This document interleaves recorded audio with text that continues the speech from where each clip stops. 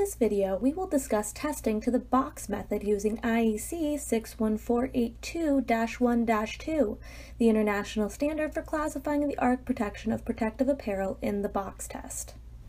These are the electrodes inside of the 5x7-inch box from which the arc is projected. A copper fuse wire is wrapped between the electrodes to initiate the arc. The box test is the arc test confining an arc within a non-conductive box, directing the explosion to a material sample mounted outside of the open face of the box. The box method is commonly used in the EU and uses two classes for evaluation: Class 1 arc at 4 kA or a Class 2 arc at 7 kA for a 0.5 second exposure.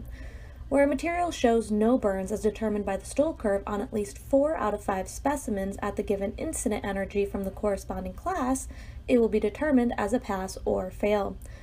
Class 1 or Class 2 levels are based on German electric utility studies which focused on low voltage only. This method differs specifically from the open-air arc test by determining performance levels by classification and not producing an arc rating.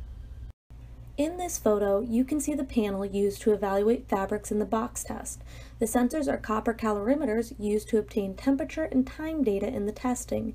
The data is compared to the Stoll curve. In box testing, the Stoll curve cannot be crossed with the exception of one specimen. Where 4 specimens are tested at either Class 1 or Class 2, if only one of the series crosses the Stoll curve, a 5th specimen is tested.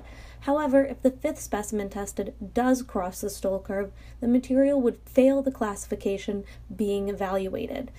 Garments as well can be evaluated for functional performance only against the box arc. No heat flux is measured. Here, you can see a side view of the panel in the box. Like the open-air arc test, the panel is measured at about a foot away from the electrodes.